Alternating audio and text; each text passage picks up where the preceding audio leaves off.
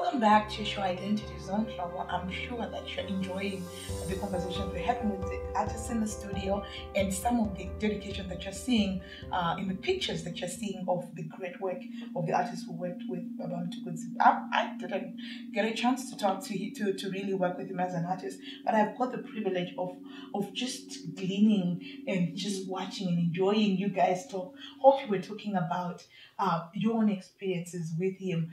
You want to continue indulging us? Yes. So speaking of Tuku, the legacy, yeah, and the time that I managed to have with Baba Tuku, mm-hmm. and I would also include that his death alone. Right. Speaking of legacy, mm-hmm. for me, one of the things that I learned over these past few days, in fact, is like what one of my mentors is always saying: you want to lead your life fully now. It helps to look at your life from your deathbed. Imagine it's your funeral. What kind of eulogies are going to be made about you? Now you look at when Tuku died. I mean, the whole country just came together. Everyone had wonderful things. The world came together. Yeah. Musicians from different countries came. I was like, wow. Who came from abroad? I know Steve Dyer was here. And Dudu, in fact, for the funeral, for the burial. I mean, I just looked at that and I was like, wow, when you die, what's going to be said about you? Whether you are a musician or not, because for us musicians, many people would say, oh, it's easy, you have philanthropic portfolios and stuff. But even any ordinary citizen, when you die, we all have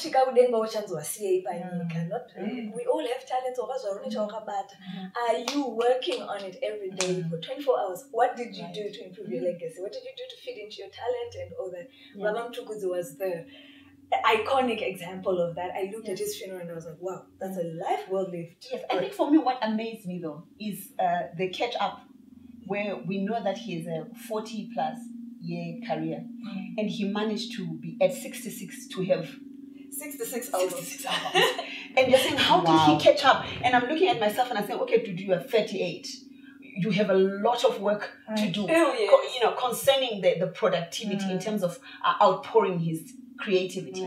So in that area, I think he did so much and he's shown us a great example of saying you can always do much more than you're probably doing at the moment. So for me, that was quite an amazing thing. I agree. But yeah, in terms of legacy as well, when I went home and I looked at family, I think one of the things that broke my heart was when I got home and I went to speak to Mama, and then Tete came in and there was some, you know, that heartbreak and family showing that they you mean they were his family? Okay. Yes, his family showing. I think greater than the legacy of being famous and whatever is easy for us because we're fishing water in that. But I think the greatest one is when your family members can also vouch for you when you're gone. And I think for me that's amazing. When your family members can say, you know what, we also had a piece of cake, because everybody else can write the great stories about Dudu and Hope. But what is our family saying about us? And that's for me. Thank you. And I also want to come in and say, you are female artists who worked with Dr. Mtukudzi. And usually in our industry and in many parts of the industry, different industries in this country, it's sometimes usually difficult for men and women to work together. Relationship daughter. How has it been? How easy was it for you to interact with Tuku? And how he's managed to do that, and not many artists have managed to take other young women, because a lot of male artists are doing well in this country, but Tuku took a lot. I mean, we're hearing a lot of my testimonies. Dudu, how was it that Mtukudzi managed to break the cultural barrier? Or else tikaona vachishanda vese tsvakunzi vaita relationship you know imwe iri inappropriate yemudzimai yekudanana. Right. I think one of the things that has happened, the music industry has a lot of stereotypes that have been there. Remember, it's just when we were getting in, the time that I got into the music industry, there were 5 female artists who were prominent. And when I got in, my father said, now she's going to die of HIV. Now that she's going to the arts, we are burying her in 3 years, you know, that kind of thing. Right. So I think how the big job that we have to do to catch up and be like the rest of the world is for us to prove also how the relationships are purely business. From Dara, everyone calls him Dara. From Dara, if he's saying you're my daughter, you're my daughter. Right. And that's it. So and he maintained that space. Right. So do you think sorry to come through. Yeah, do you think that him already defining the relationship as a father-daughter from the beginning, From yes. Uyu mwana wangu, do you feel like zvinobatsira even pachivanhu chedu? Even in my work, usually ndikatanga kuengedza nemunhu kana ari murume vanzvadzi makadini, and usually watobloka zvimwe zvinhu. And then how did you also engage with Tuku's wife? So that, you know, all those dynamics. Yes, I think those are the issues that we struggle with because of the context that we're in. If we're not in Zimbabwe, it wouldn't be a problem. Right. So it is important for a young lady then to make sure that the relationship with mama is also is good. Though it's not too professional either to end up kubasa. People must learn that we need to grow into that space. It's a place we should grow to. So moms always stayed away from the business. Right. And then when she came, she also came into the space as moms. Right. Yeah. She didn't come as anything else but moms. I remember one tour I was pregnant. And I knew that I had moms around. And so you have that relationship with the mama as well because she came across that way. She could also have chosen to diva in. Maybe she might have gotten diva back. You know, you reap what you sow.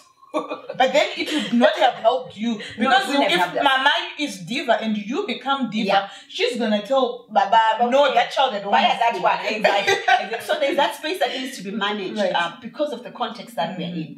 And I think for the men as well, there's I don't think it's an expectation as well that we should come and place it as a demand to say help us up. Exactly. Yeah. No one owes us anything, man. 24 hours there's a female or male. No one owes you anything. Exactly. Oliver, why he becomes a superstar also in many ways is he put out of his way to groom many artists, female or male. Right. But he didn't owe that any of us. No, but it's about legacy. Now, it's about legacy. You ladies are seated here talking about the legacy. The legacy, right. Yes. However, any other male musician who hasn't done that is making their choices. Is making their choices. And if they have a great discography and they die at 66 with 66 albums, they're going to be a hero all the same, whether they groomed young female musicians or not. What I would like to say to other female musicians is it's up to us to grab the bull by the horns 10 times more than our male friends. But so can I also just come in there? I totally understand the way your line of thought. The moment that you already say that, yes, they don't owe us anything, but we are supposed to put 10 times, do you not think that as part of creating legacy and just making the lives equitable, it would be important that if my male artists, but what name opportunities are Kawanda already? Dudu spoke about how can already a female artist. And a lot of times you're thinking your family already in it happened to me. Would you be a music? She's loose. Those things. Don't you think it's actually important that male artists realize their privilege and advantages? Yeah. I agree with you. It is absolutely it is. And what we're saying is we'll be happy if they would, but if they don't, also it's okay. What happens is but you can make it by yourself. You can make it by yourself. The first time I met Oliver Mtukudzi, I phoned Bakari Pai and I asked to go and see him. Okay. The first time it wasn't him reaching out to me, and then the relationship has Ukura from then on. It's up to us. You want to talk to someone, you want to improve your career, you want to do a collaboration. Find somebody. Find a way of getting the phone. National Council get someone's phone number. And you want to because I wanted to say, Kuti, I think it's about time that rap really finished. Which one? The rap about the males must be taking us to the top. Blah, blah, blah. It needs to stop at some point, particularly in the arts, because we are flying on the art flies on uniqueness and creativity and the gift that you have. And you have the same access to Facebook and everything else. Right. So we need to move to that. We thank God for Oliver. You have just touched on an issue that you know I'm so passionate about. And when we come back from the break, we're going to go back to this situation and topic and discuss some more. Stay with us.